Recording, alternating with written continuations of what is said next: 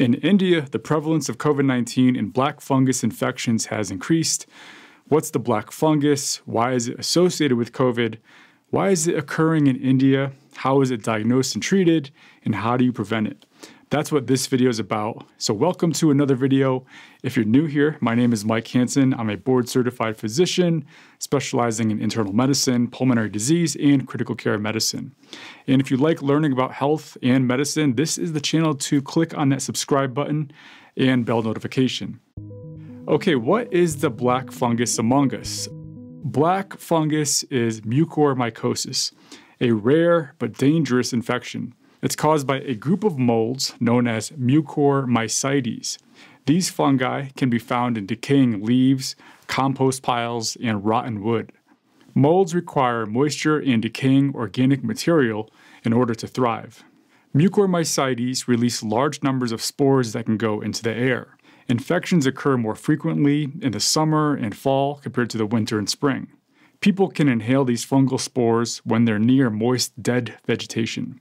Small, hair-like structures called cilia can catch these spores in your airways and get into your lungs. They can also get trapped in your mouth, nose, and sinuses. You can also swallow them, in which case these spores are harmless and pass through your digestive system. The immune system cleans up any leftover spores. Now, for most people, the vast majority of people, getting these spores in their body is no big deal. Forget about it. But black fungus has an advantage in people who have a weak immune system. If your immune system is weak, or your cilia for some reason don't work well, for example with certain genetic conditions, it's easier for the spores to get deep into the sinuses and other body tissues. Once this happens, it's harder for your immune system to dispose of them. Besides entering your body through your mouth, nose, and sinuses, the fungus can also enter through a break in your skin, such as a cut or a scrape. The types of mucormycosis infections depend on where they enter your body. So rhinocerebral mucormycosis is an infection of the sinuses that can occur when a person with a weakened immune system breathes in those fungal spores. Air enters the nose and may go into the sinuses, which are air chambers found in the facial bones. Sinuses are air pockets that serve to lighten the skull, provide resonance for speech, and moisturize and warm the air that we breathe. The infection can spread from the sinuses to the brain or the eyes. People with diabetes who have poorly controlled blood sugar are more likely to develop a black fungal infection of the sinuses. Same for those who've had a kidney transplant.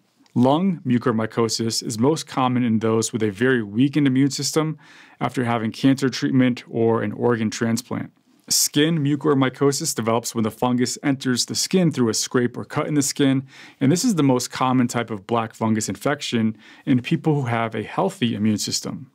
Disseminated mucormycosis occurs when the infection spreads throughout the body via the bloodstream.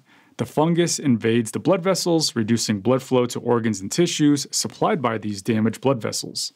Now, when that blood flow is decreased, the tissues can't get enough oxygen and nutrients, and then they start to die. Dying tissue turns black. Black fungus grows well on dying tissue. After passing through the blood, the fungus usually affects the brain, but it can also affect the spleen, heart, and skin.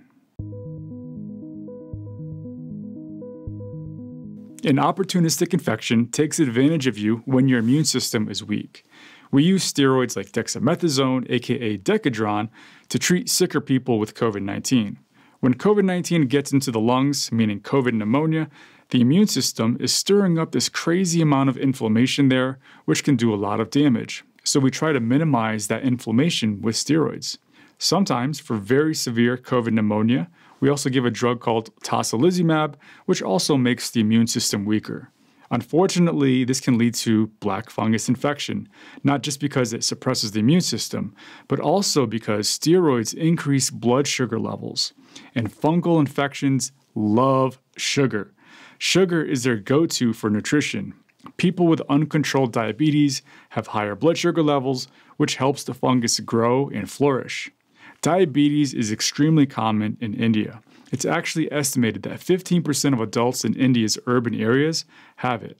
So why is this black fungus outbreak mainly happening in India? Well, one reason is related to the swelling number of COVID cases, in addition to the liberal use of steroids there.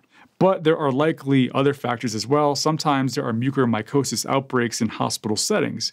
These outbreaks have been linked to adhesive bandages, wooden tongue depressors, hospital linens, negative pressure rooms, water leaks, poor air filtration, non-sterile medical devices, building construction, but also oxygen face masks and humidifiers help people with COVID-19 breathe easier, and they deliver oxygen to their lungs. These devices can make it easier for the black fungus to invade the sinuses and cause infection. The majority of infected people have diabetes and have recently recovered from COVID-19. So according to recent reports, 85% of people with mucormycosis also have diabetes. Of the 222 initially diagnosed, 212 were COVID-19 positive. 29 were not given steroids. 12 were considered to be immunocompromised, and 21 had another medical condition. The symptoms of mucormycosis depend on where the fungus is growing in your body. The most common site of infection in patients recovering from COVID is the sinuses and the brain. The symptoms would then be similar to those of a sinus infection, so facial swelling on one side of the face, headache, nose or sinus congestion, black sores on the bridge of the nose or the roof of the mouth, and fever. So the black sores are a feature of black fungus and are not usually found in more typical bacterial and viral sinus infections. As the infection gets worse, these symptoms can progress to blood-tinged runny nose, bulging eye, difficulty fully closing the eyelid, difficulty moving the eye, visual problems, and black pus draining from the eyes. When the infection involves the skin, there are blisters or ulcers that may eventually turn black. You may also experience pain, warmth, redness, and swelling around that area of infection. These are signs of inflammation which indicate that your immune system is fighting the infection. As a skin infection worsens and progresses, the affected area swells and becomes hard and painful to the touch.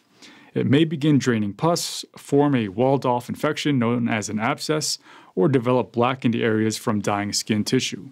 Symptoms of a lung infection, this would include fever, cough, chest pain, shortness of breath, and since mucormycosis is caused by fungal spores in the environment, it's not contagious.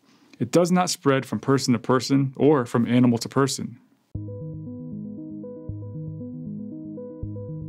If you have typical black fungus symptoms, your doctor may take a sample of fluid from your nose or your throat and then send it to a lab to be tested.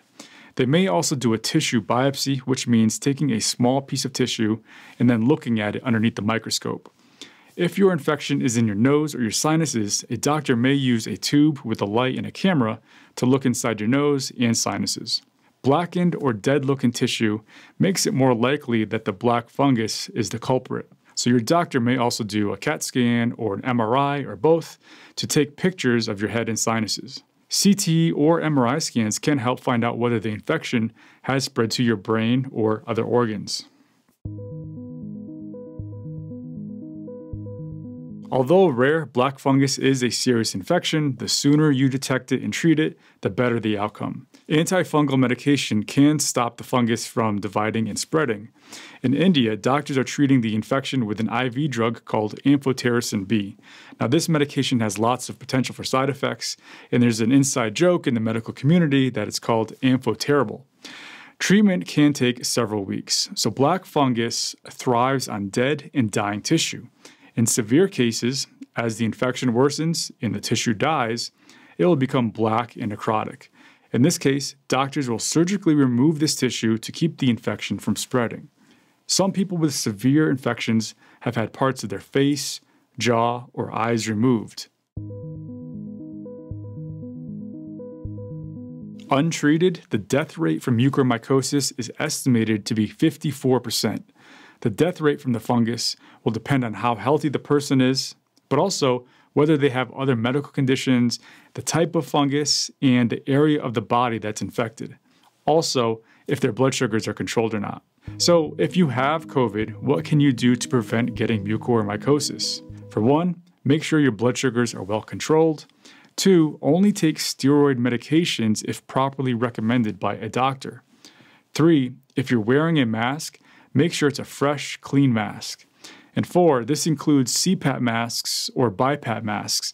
Make sure that you clean them properly and frequently. So that's all for this video. Thank you for watching, and I'll be coming out with another one. It's going to be a big one, and it's going to be a controversial one on the origin of COVID. So make sure you stay tuned for that.